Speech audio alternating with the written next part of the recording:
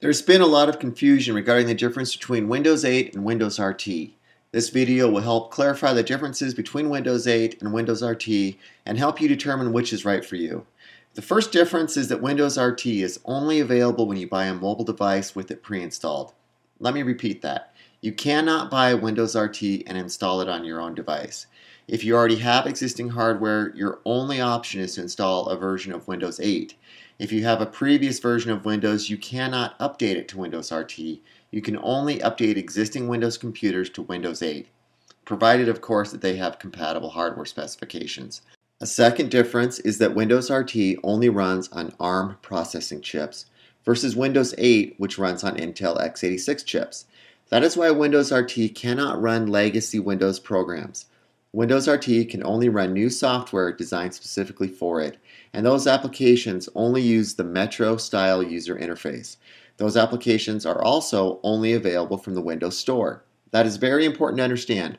With Windows RT, you do not have the option of going to the desktop interface and running legacy applications. You are limited to the applications available in the Windows Store.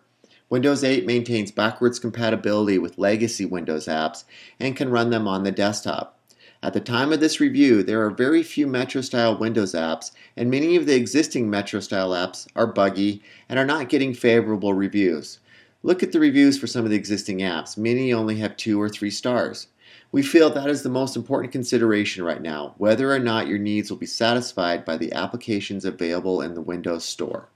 Make no mistake, the Metro style of apps are the future of Windows, and we expect Microsoft and its large developer community will rapidly add applications to the store. And if you prefer the closed ecosystem of Windows RT on highly portable devices, it is a good operating system for you.